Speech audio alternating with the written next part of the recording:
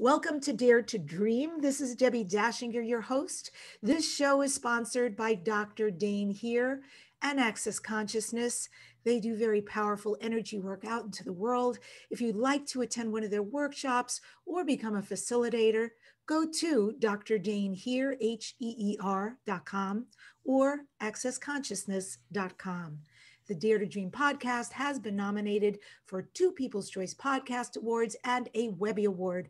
We are consistently ranked in the top 100 best of self-improvement in all of the USA and Apple Podcasts. And right now, the show is trending at 24 in South Korea and Vietnam this week, as well as ranking at number 14 in Portugal. We thank all people and countries for understanding what the message is and for joining us and for dreaming so big. Debbi Dachinger is a certified coach whose expertise is visibility in media. She coaches people to write a page-turner book, takes their book to a guaranteed international bestseller, and shows people how to be interviewed on radio and podcast and get massive results. You can connect with her at debbidachinger.com and also get your free videos, your tools, and your templates so you can be interviewed today. debbidachinger.com/message. Question: do you want to follow your dream, even if it's later in life? My guest today is Robert Miller, who is a musician and the creative force behind Project Grand Slam, a band that plays a fusion of rock and jazz with a twist of Latin. Robert followed his youthful music dream later in life and became a rock star in his 60s.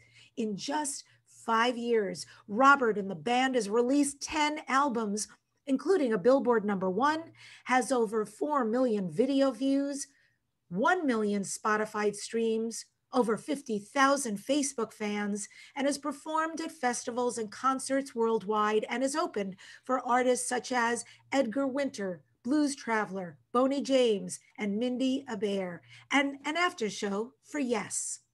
Robert believes that everyone has a dream, but most people never wind up following their dream for various reasons. So Robert started his Follow Your Dream podcast in order to inspire and motivate people to pursue and succeed at their dream. For more about Robert Miller and his band, go to projectgrandslam.com. And I welcome Robert to the Dare to Dream show. So great to have you. Welcome. Thanks so much, Debbi. It's so great to be here. You're an all-star in podcasting. I've been doing this 14 years this June. That's a crazy number. And I've been doing it for 1 month. So welcome to the world. It's awesome, isn't it? It is awesome. It's been so much fun to start a podcast. And for me, it's kind of like the side of my creativity in music, because I'm trying to combine my music and my message on the podcast. So it's really spurred me to move into areas that I never thought I would get to. Yeah. And it doesn't suck who you get to meet too, right? You get to Not at hook up all. with a good wish list. It's been so interesting. The kinds of people that I've already had on the podcast are just wildly interesting. Yeah. Yeah. I researched you. I have some to say about that. As I shared with you before we started, I'm originally from North Belmore, Long Island in New York. So you said you hailed from Queens originally? Uh-huh. Mm. And when you were growing up in Queens, were you a musician? Did you have an inclination? Was it a dream? Where was that? I was born to be a musician. Mm. In fact, my father told me that he named me Robert Miller because he thought it would be a great name for a band leader. So I didn't have much choice in all of this. My father was a musician. My father played trumpet. And he did it kind of part-time. He played weddings and bar mitzvahs and things like that on the weekend. He had to have a real job during the week. He was a manufacturer of kitchen tables and bathroom vanities and things like that. But he played music, and music was his passion. And it quickly became my passion too. Yeah. And so here you are growing up. You've got this passion. You've even received a namesake in order to allow you to be a band leader, which you finally have become. But what was the path? Because, you know, your bio reads that you let something go and you chose very bravely, if I might add, to pick it back up. So what was the in between? What was the bridge that occurred there? And why did you let it go?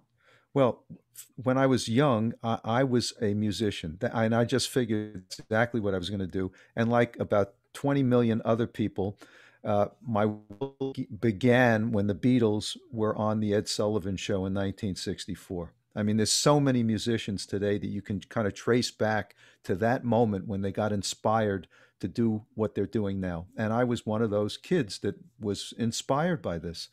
And of course, at that moment, the trumpet was no longer very cool. Okay, you couldn't play trumpet; you had to play the guitar. So I went out, I bought a guitar. My friends, we all bought guitars. We didn't even know what electric guitars were, but we had these little reel-to-reel tape recorders, and we took the microphone from the tape recorder and we scotch taped it onto the guitar, and now we had our electric guitars.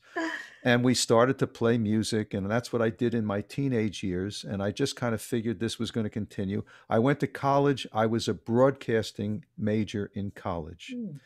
And I figured once I graduated college, I would try and get a job in broadcasting, but I would do broadcasting and music. I mean, it was as simple as that. I got myself a job in WGBH, which is a public television station in the Boston area.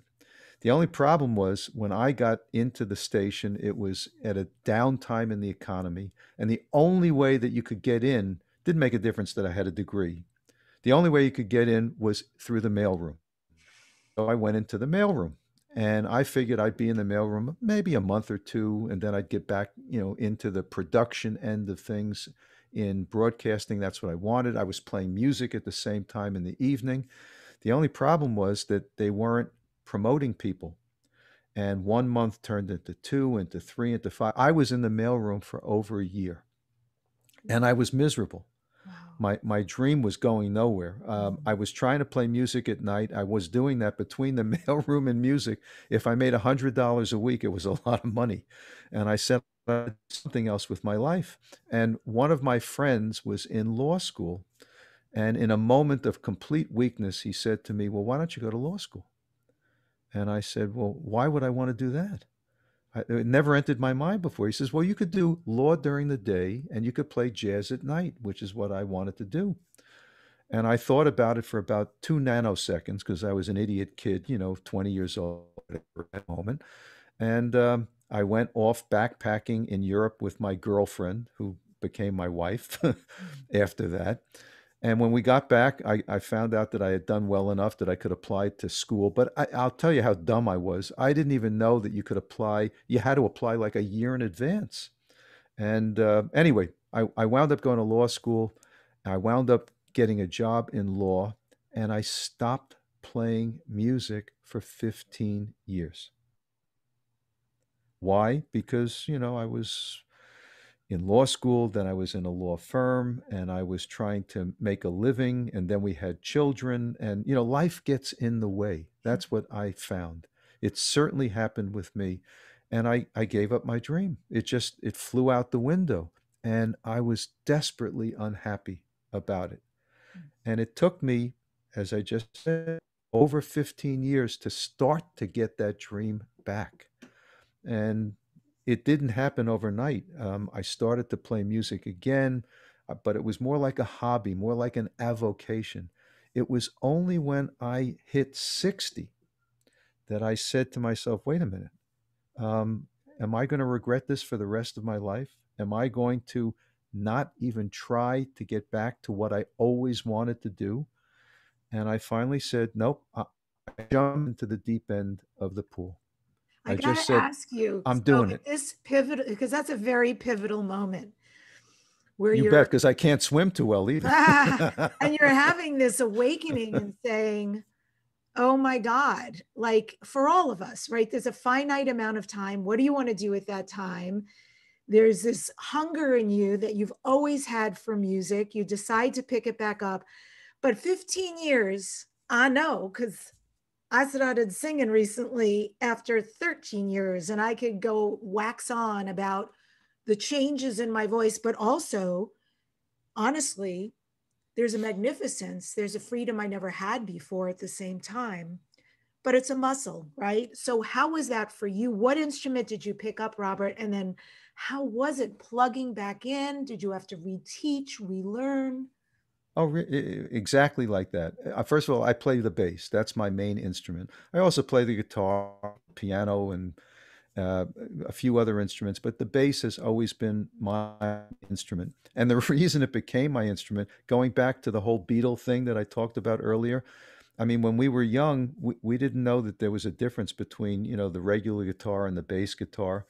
And my friends, when we started our little band when we were teenagers, they were struggling to learn the treble clef. I already knew the treble clef because I played the trumpet. So I volunteered. I raised my hand. I said, all right, I'll learn how to play the bass guitar. That's how I became a bass player. Anyway, to answer your question, yes, when I finally started to decide that I wanted to get back to this, and I should mention there was one other event that caused me to really focus, and that was when I was when I was about 40, or I can't even remember exactly, but it was around age 40. I had a terrible accident. I was riding my bicycle in New York City and I got hit by a car, and I wound up with a broken neck. Oh boy. And the only reason that I'm talking to you today is because of the person up above who was very kind to me, because my neck exploded, but nothing touched my spinal cord. So I didn't wind up like a Christopher Reeve or people like that. Mhm. And I said to myself, that was a wake up call. Yeah. Some force allowed me to continue in life, and I needed to really refine what I was after. But it still took me probably close to 20 years before I made that jump into the deep end of the pool that we're talking about. So it took a long time. And you're right, you're using muscles and you're using memory and you're using skills that get rusty over time, so you Mhm. have to go back into it. Actually, when I made the decision to play music again after 15 years away, I found what I call a musician's dating service in New York City. And I kid around when I say that, but it was the kind of place where you could go down and tell them, I want to play Led Zeppelin's third album, Second Side, and they'd find like three other people that would play that with you. Wow. And I did that for about 6 months. I just started to play with And this people. is all for free? Or did you All for, pay this well, service? I had to do that, but I'm saying I wasn't earning any money from this. Yeah, of course. And then, so I did musicians dating service, and then I recorded an album, my first album of my music, because a friend of mine had a recording studio. It turned out that this guy that owned the studio grew up on the same block as I did in Queens, so we knew each other as kids.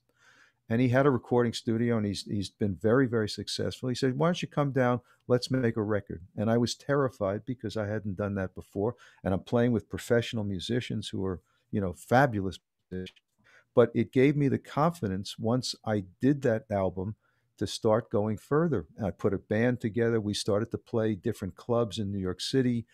We played some festivals and the like, but it was still more like an avocation, more like a hobby, because I was still trying to work at the same time. I had all the things that people have. I had a family, I had a mortgage, I had a job, I had obligations. It's not so easy just to give stuff up. And at the same time, so I was kind of in this limbo period. I knew what I wanted. I was kind of moving in that direction, but I wasn't there yet. And as I said, when I hit 60, I said, okay, it's now or never. I've got to figure out whether this is something I really want to go for, or do I want to let it pass? And I knew inside in my gut that I had to take the shot. I took the shot, and it's worked out so much better than I ever would have dreamed that it would work out. And that's a message that, came through loud and clear to me, that if you don't take the shot, you'll never know. And if you do take the shot at whatever your dream is, because we all have a dream. I really believe that we all start out in life with a dream, and usually the dreams when we're younger are big dreams. I mean, nobody dreams when they're a teenager. My dream is to become an accountant. They dream big. They want to be a nuclear scientist. They want to be an astronaut. They want to be a baseball player. And some of those dreams are not realistic, but some of them can be realistic. And then what happens? Life gets in the way. Your uncle gives you a job somewhere, and you say, okay, I'll take that job. And then you meet somebody and you get married, you have a child. You go down that path that we all go down. It's very, very hard to kind of reconcile how to get back into your. I was lucky. Yeah. I recognize I was lucky. And I started the podcast because I said, okay, I did it. I want to see if I can help others do it too. Yeah. Yeah, you're so right. Once people go down that path and they have all those trappings, right? And then they have responsibility financially and otherwise to all those trappings. It is really hard to extricate oneself. It is a big, bold move. There's this quote from Richard Branson, which says, if your dreams don't scare you, they are too small. Those who achieve great things are the ones willing to be scared, but not scared off. And you also have to be willing to fail because not every dream is going to succeed.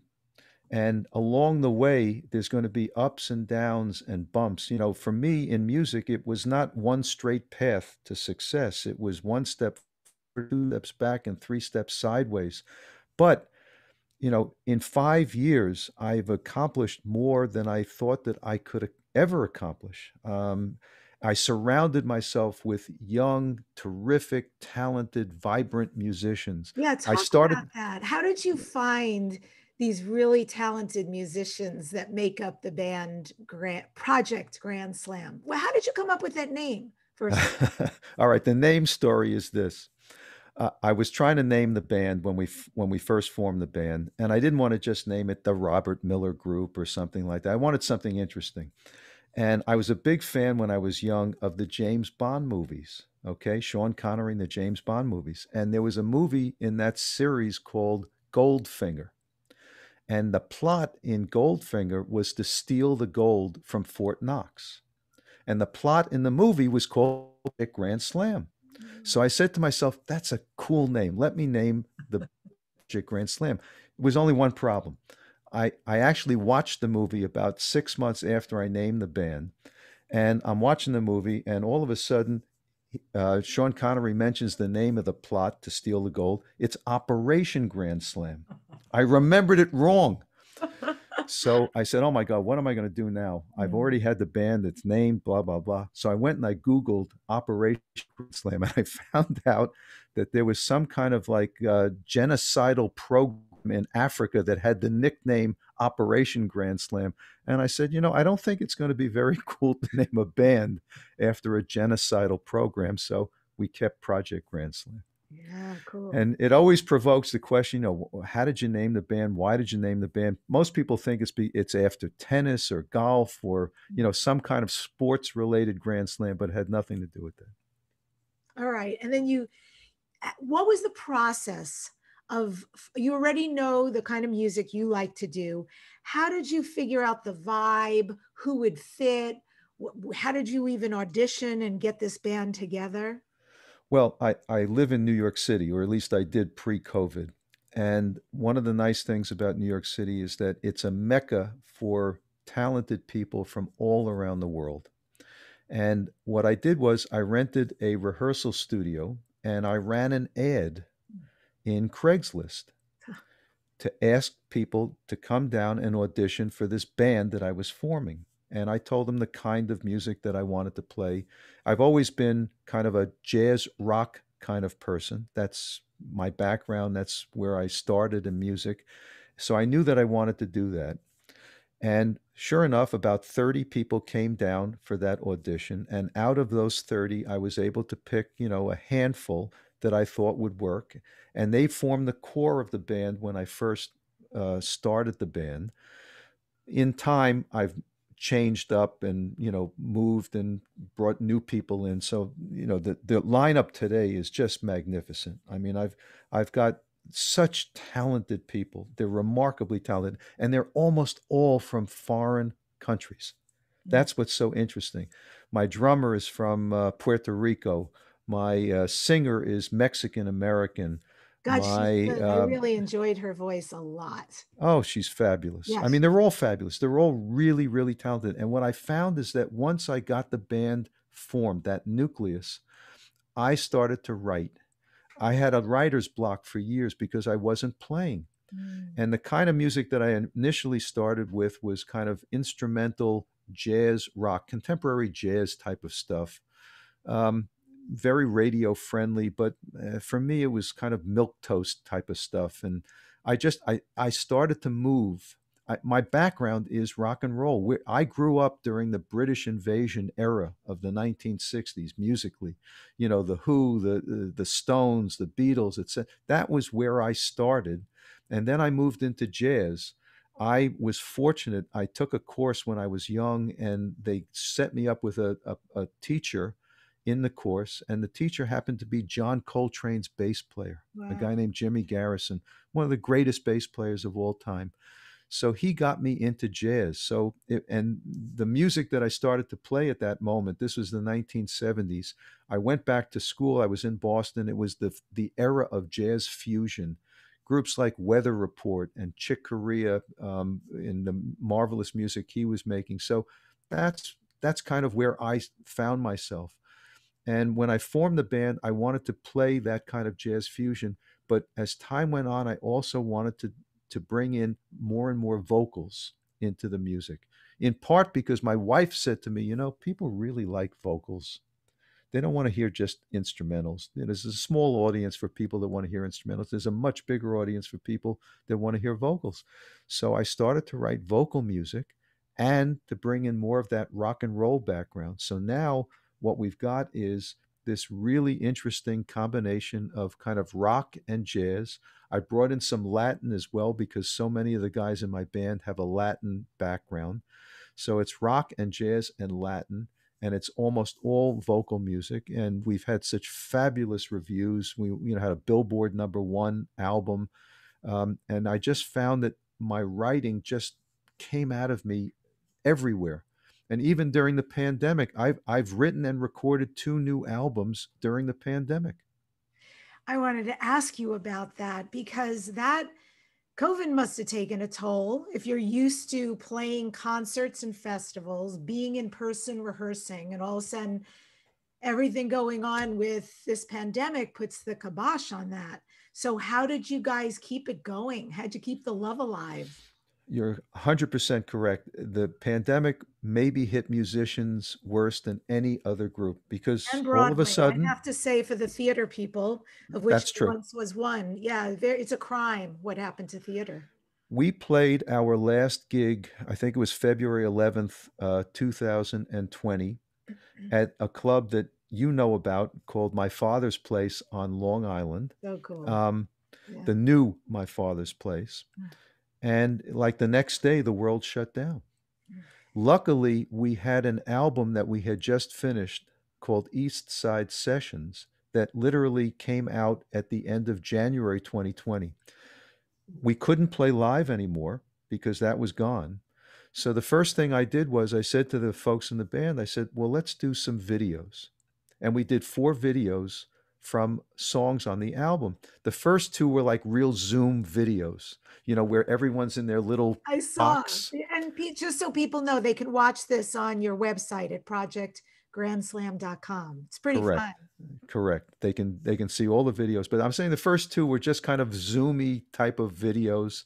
Everybody's in their little box. We're all lip syncing and lip playing to the songs, but it was really nice. I enjoyed that. And then we got more creative. The third one we did was an animated video, and the fourth one was even more creative. I wrote a song that was a country jazz song. Okay, it was a country western kind of thing, totally outside the box of what I normally would do.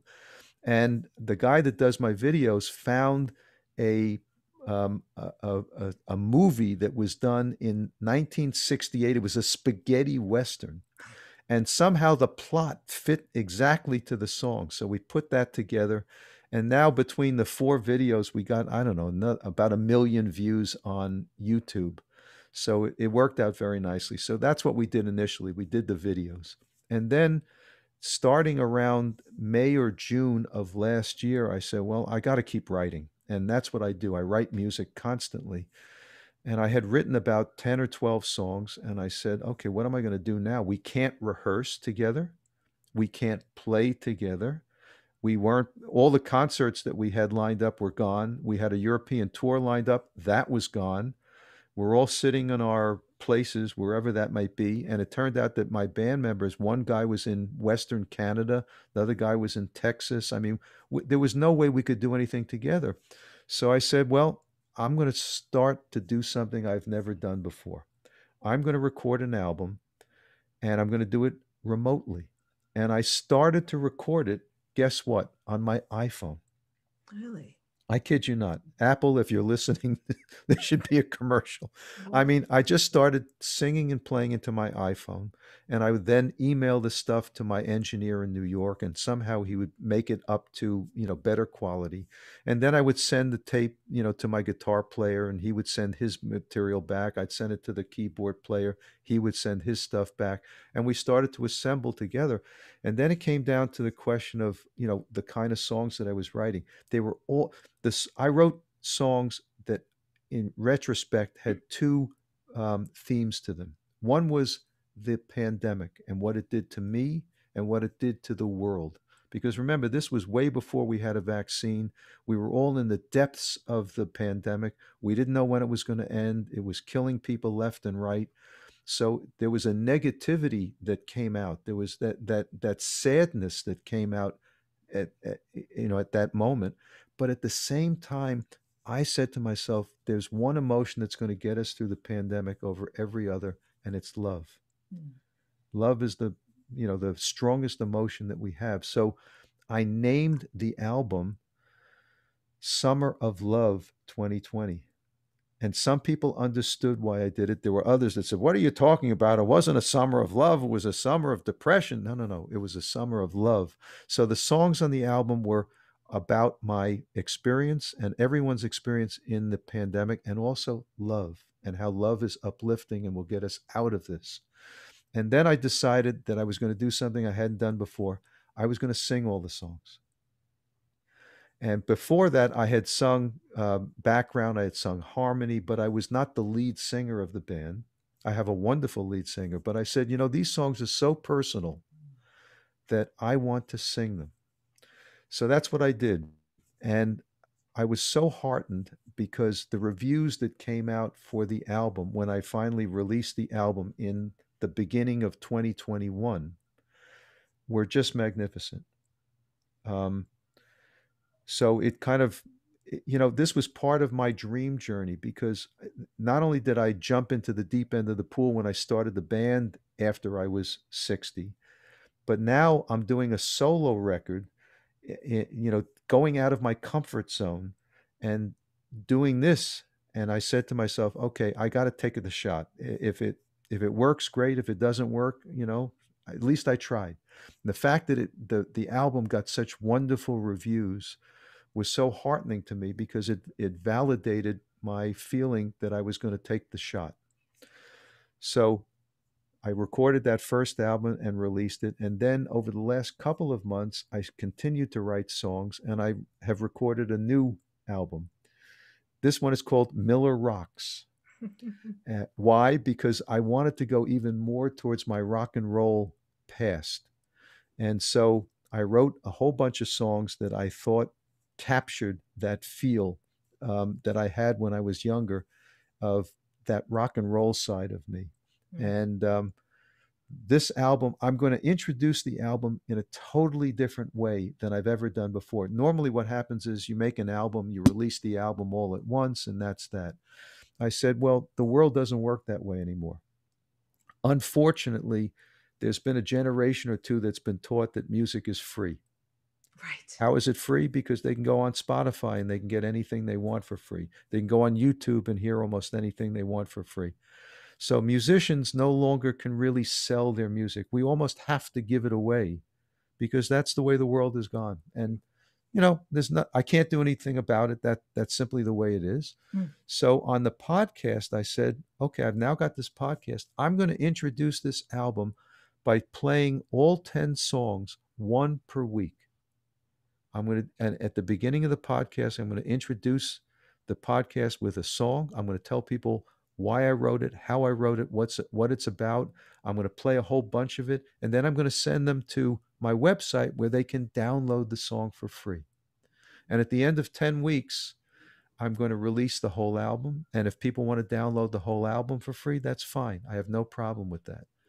What I'm looking to do, obviously, is generate more fans, introduce people to my music and to the band. And when it comes the time that everybody can go back and play live, I hope that that will generate a greater interest and will get people to come out. Very cool concept. I like that you're incorporating how reality really is into what your goals are and making that marriage work. And I'm curious, hearing your story, Robert, how did you go from I'm fully in, okay, you're working out the music, then the writer's block goes away, and now this writing is flowing. You do this audition, 30 people show up, and you cull the most amazing people from all sorts of countries, and you create the Project Grand Slam band. How did you get into these big venues, and how did you work alongside on the stage playing at the same places as some of these names? Because that's a pretty big accomplishment, and that's a pretty fast trajectory. So what came into your sphere, or what was it you knew to do in order to get into these bigger and bigger, more expanded venues? Well, you're right. It was an evolution. And of course, you have to start small. I mean, when we first started playing gigs, there were some times that we played, there were two people in the place, the bartender and the waitress and us, okay?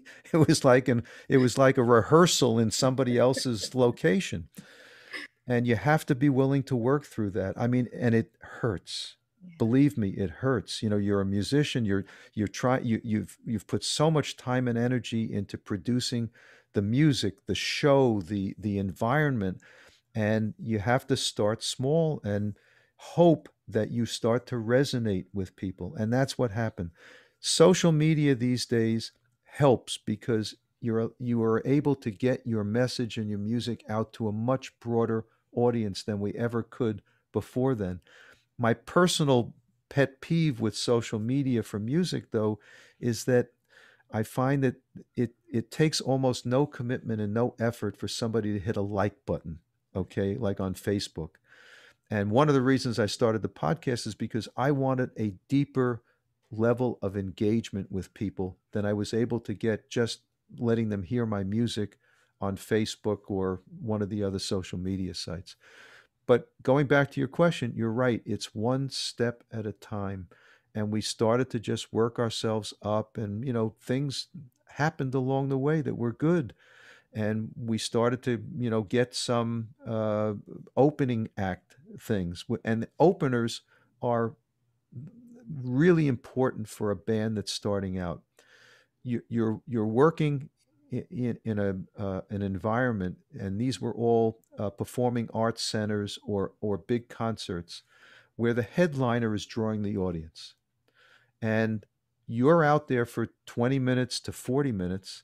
You're basically borrowing their audience for that period of time. They don't know who you are.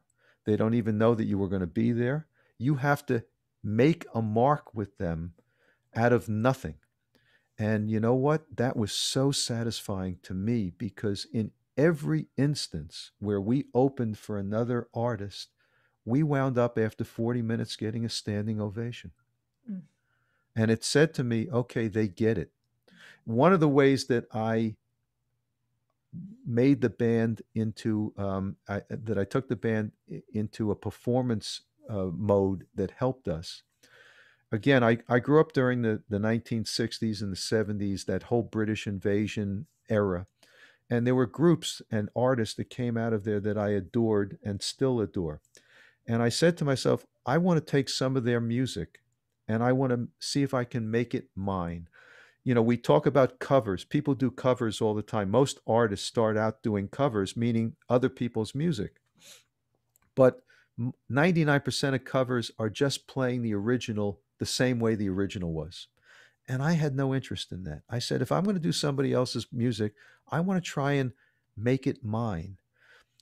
This goes back to the fact that I was at the original Woodstock, okay?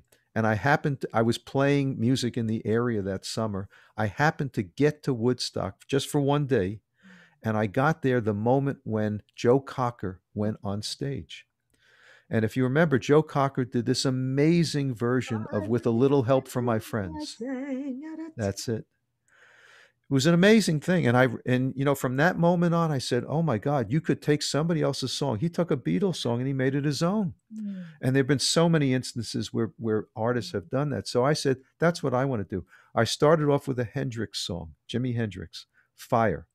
And I put that on my first Project Grand Slam album in 2015. So good. And then after that, I took songs by Cream, by The Who, by the Kinks, finally the Beatles. And in each case, I made these songs into Project Grand Slam songs. And then when we played music for audiences that didn't know us, I would always work in some of these songs because I knew that the audience knew the songs. And it would help for them to be able to relate to us. So it was musically part of my theory, and it was from a kind of marketing standpoint, it was part of my way to introduce the band as well. And that helped us get up in the hierarchy. And then when we played certain festivals, I mean, we had this amazing, my aha moment when I knew that I made it.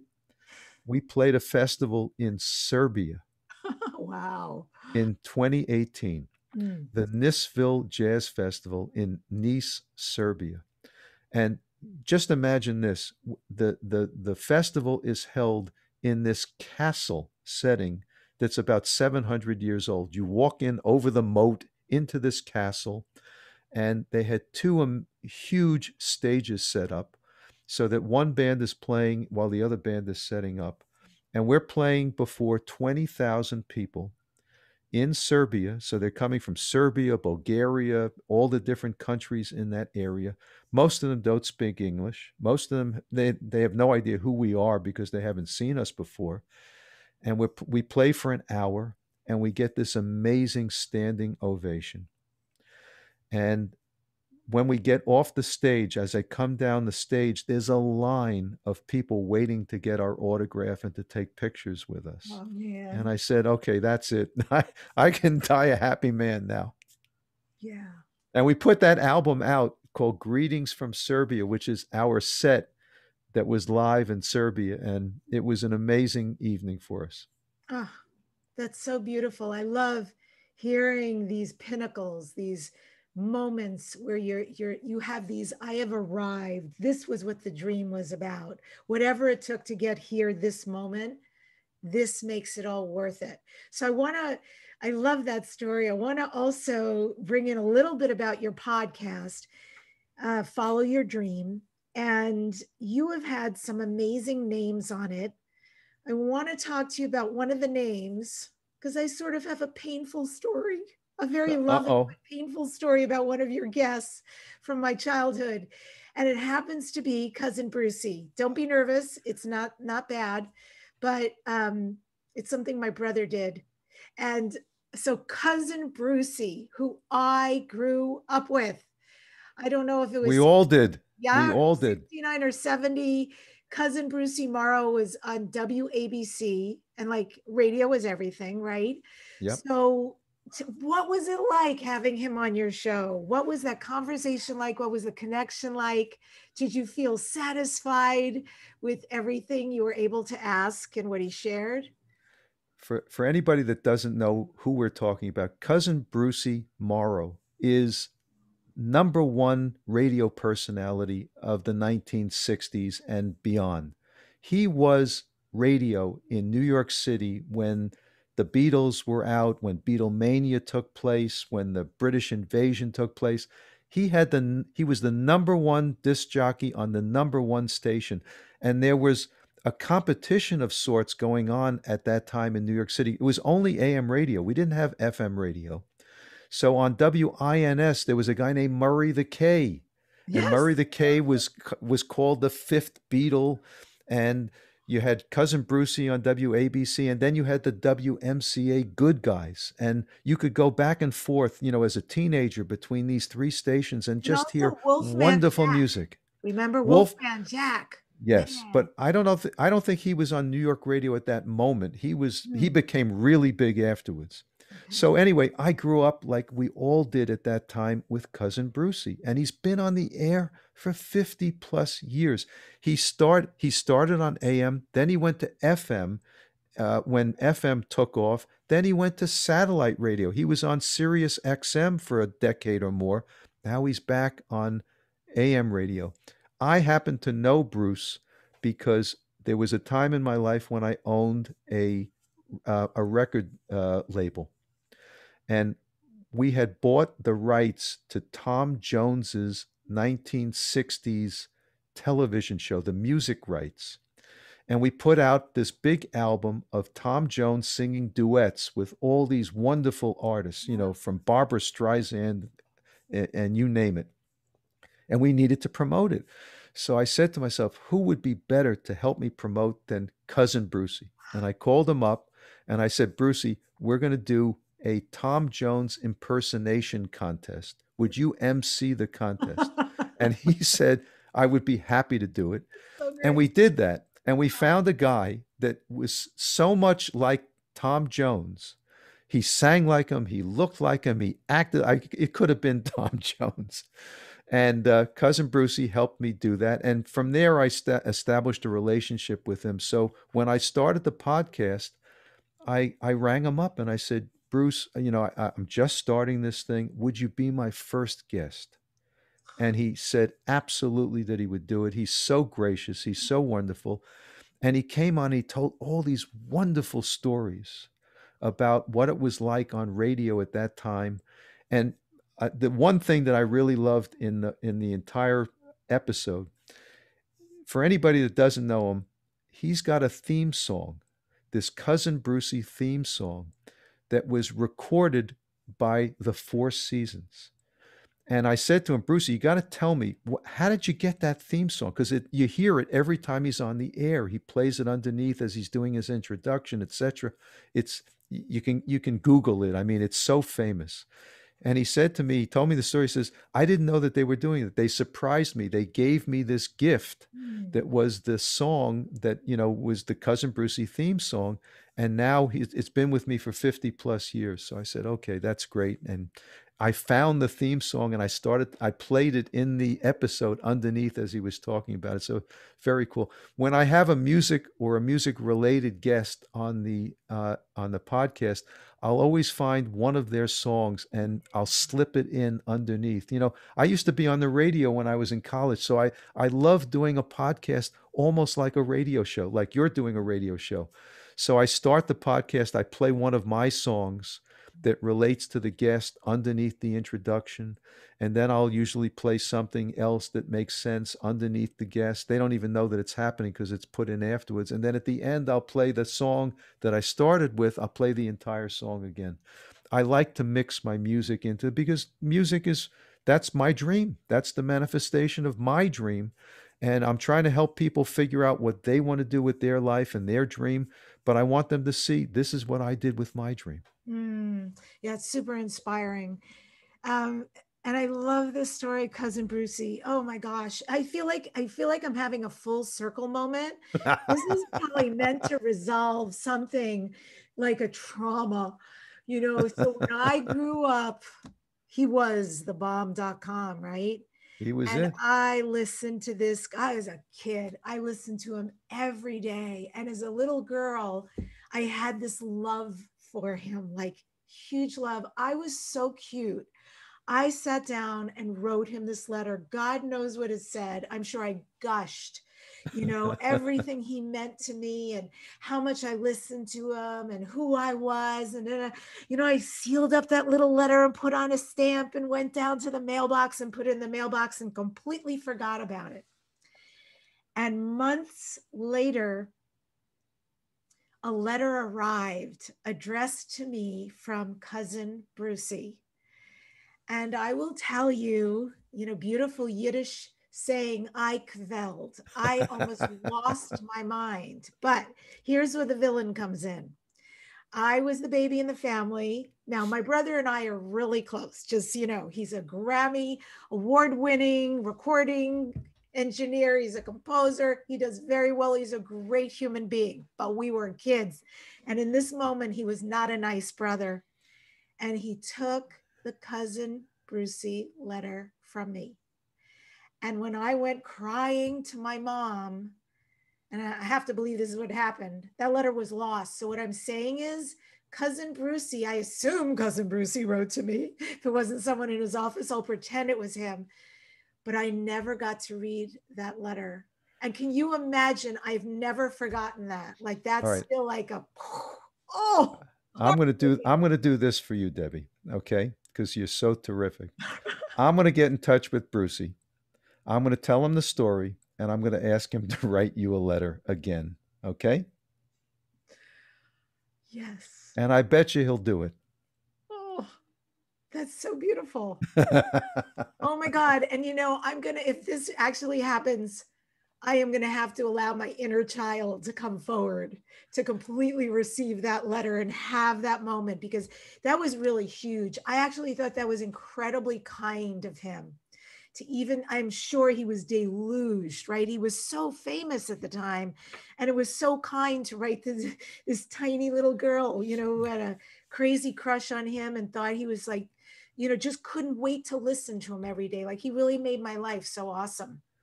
So yes, that would be beautiful. And I receive. Okay. Well, I'll see what I can do. I can't make any promises for him, but he's such a nice guy that I suspect that he'll be happy to do this. Particularly if I tell him you'll read it on the air. Oh, I will read it on the air. I'll read it to my brother. I will frame it. Yeah. That's a full circle moment. It really is. It's crazy, Cool. the things you never forget from when you're a kid, that have such, a huge impact on you one way or the other. So I want to ask this because I think there's two ways I want to ask this. The first piece is, you have this thing, and I love that you created it, called the dream theory, a 5-step plan. Like, this is how you implement a dream. But I also want to throw this into the mix because I have this so much in common with you in so many ways. Podcasters, dream. I've written books about creating dreams. It's been very important in my life. Later on in life, picking music back up. I was a professional actress and singer. It's what I did till I got into voiceovers and radio, and everything took off. I'm grateful for where I am. And yet here, COVID brought up for me, oh, whatever happened to music? It's everything to me. So my partner, we lived together. He dusted off his guitar, and he used to be a professional guitar player and hasn't been. He's been in real estate, and all of a sudden he starts playing. I start singing. 5 months later, we're booking online gigs and podcasts are interviewing us. And I'm just sitting back watching this saying, this is a beautiful ride. I'm not efforting. But for dreams, let's say we want something bigger for us. Let's say people who are listening are saying, man, this guy's inspiring me. If he can, ... So what, Robert, do you recommend people do 5 steps in order to take ourselves from where we are right now into the much grander, the Project Grand Slam idea of where we could be? Well, I did create what I call my dream theory. And I used the word dream as an acronym in order to explain the theory. So if I may, I'll go through it with you quickly. Please. The D stands for dream. Everybody has a dream. Most people know what that dream is because it's still inside of them. But with just a little bit of effort, they can refine that. I really believe everybody starts out with a dream. And if you're lucky enough to have pursued it, wonderful, but so many people have not done that. R of dream.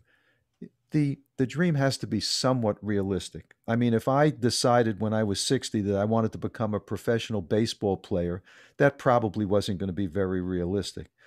And some might say, well, becoming a rock star at 60 was not so realistic either, but I thought it was, and I thought I could do it. So the dream has to be somewhat realistic. The E of the dream theory is the most important thing. It's execute. And by that I mean everything in life, I think, requires an action plan. If you want to be successful at anything, you need an action plan. It's just a series of baby steps to get you from A to Z.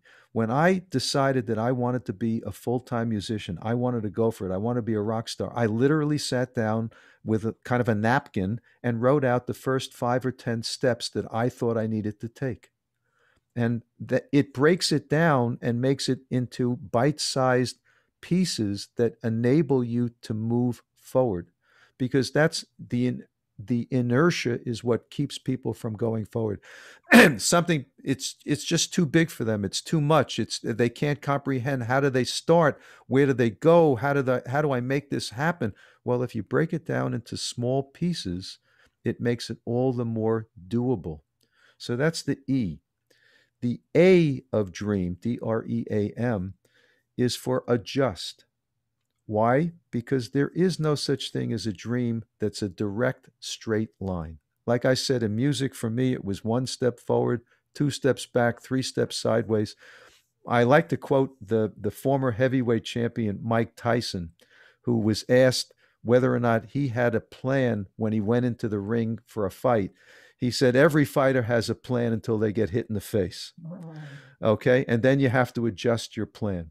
There's always going to be an obstacle. There's always going to be an issue. There's always going to be something. But if you think about it and if you really put your mind to it, you'll figure out a workaround. Okay. The objective is continue to move forward. And then the M of the dream theory is measurement. How do I measure my success? Remember, dreams come in all different shapes and sizes. My dream happened to be music, but other people's dream could be to learn a new hobby, to learn a new skill, to open a store, to open a restaurant, to go into a new business, to go into a new career. Everything has got these are all dreams, and they're all different kinds of dreams, and they all have different measurements of success. And my feeling is, look, let's be really down to earth about this. Not every dream is going to succeed. I believe it's not the success or the failure that counts. It's the act of trying. That's what gives you the inner satisfaction. That's what gives you the happiness. I took the shot. I tried. You never want to go to your grave. You never want to go to get to any point in your life where you say, oh, I just wish I had tried such and such. I just wish I had gone for it. You don't want regrets. I have an episode coming out on my podcast that's called Regrets and Redemption. Ooh. And I speak about the fact that we never want to have regrets. And there are big regrets and little regrets. You know, it's not, I regret that I didn't get, into the course that I wanted. We're talking big regrets. These are inner feelings that are so important to you as a person, and they define you as a person. You always wanted to be a teacher, you always wanted to be an actor, you always wanted to do something, but you didn't get there. So what's the answer? Are you just going to give it up? Are you going to let it fly out the window, or are you going to take a shot? And it does, and I am the living proof that it doesn't make a difference how old you are when you decide to take that shot. I mean, if I could succeed in music, which is a young person's game, let's face it, if I could succeed in music after the age of 60, then anybody can succeed at anything. Wow. What do you do every day to keep yourself grounded, centered, moving forward? Do you have a ritual or a practice? Well, I'm a very fortunate man. I've been married to the same woman who I adore for, I don't know, 45 years or so. We started out as college sweethearts, and it's continued. And I have 2 daughters and 4 grandchildren, and they keep me very, very centered. And I'm very, very involved with them. And I love and I do my music and I do my podcast on a daily basis. Even during this COVID mess, it's gotten me out into the world. I talk with people, I interact with people all the time. And I think that's important. You've got to stay active. If all you're doing is sitting by yourself in a room and lamenting where we are as a world, that's not a way to live. You got to be trying to figure out the best way to get out there and do your thing, and that's what I do. And what do you next dare to dream? What are your future dreams or your future goals, Oh Robert? God. You know what? I've been so fortunate in my different goals that my dream at this point is just to keep doing what I'm doing.